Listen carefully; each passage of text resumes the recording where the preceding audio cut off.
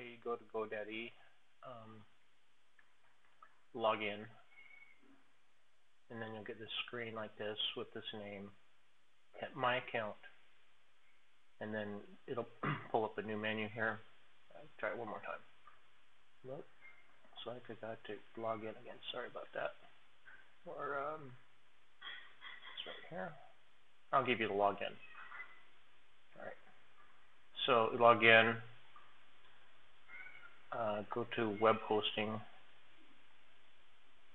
with the little plus sign there. Then over to launch right here.